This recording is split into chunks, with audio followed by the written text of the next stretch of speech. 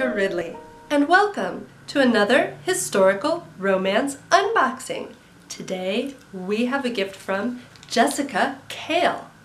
Look at this adorable paper. I love the polka dots. They're so sparkly and glittery and awesome.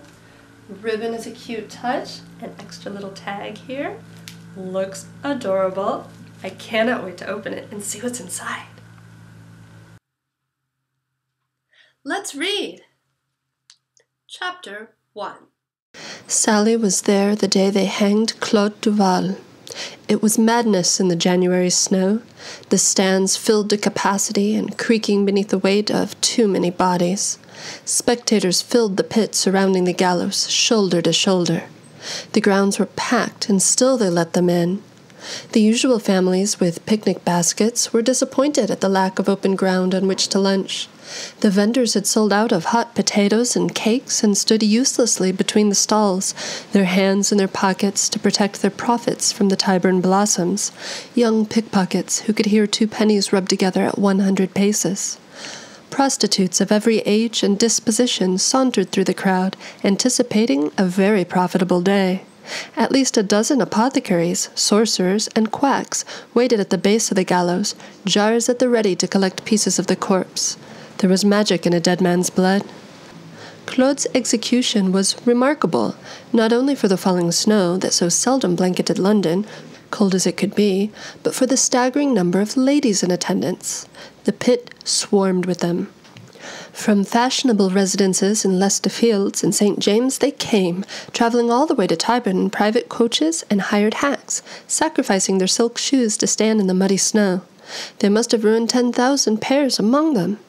They chattered, happily, trading daring stories of times Claude had robbed them of their jewels, or better, some of them true, all of them embellished. They speculated as to how he was caught at long last, and bemoaned the loss of such a handsome face. Their fans churned their sighs and sent in a gale that assaulted Sally's senses with the smell of lilies and idleness. Why anyone would require a fan in January was beyond her. She pulled her ragged cloak closer round her shoulders to fend off the wet chill of the morning. The ladies, their dresses no doubt ordered for just this occasion, pouted and postured in plush fur capes, their little hands encased in gloves and muffs of sable and mink, impervious to the punishing cold. Rounded cheeks flushed and eyes alight, they were quite breathless at the prospect of seeing Claude in person, deriving no little thrill from the knowledge that they were about to see him die. They gasped over copies of his last dying confession, so recently printed that the ink rubbed off on their gloves. Sally hated every one of them.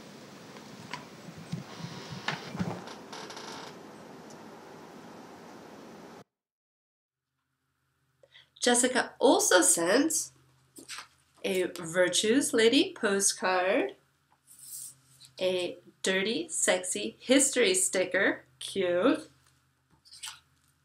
a little gift card from her to you, and a postcard from the Blue Stocking Bells, who support Malala's mission. Very cool. Thanks, Jessica!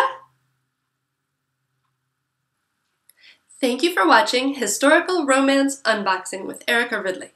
More information about today's featured book can be found in the text accompanying this video, as well as on my website, ericaridley.com/unboxing. To win a signed copy of today's featured book, as well as an autographed romance from my Rogues to Riches series, just leave a comment on this video within 24 hours and you're entered to win. Keep reading and see you next time!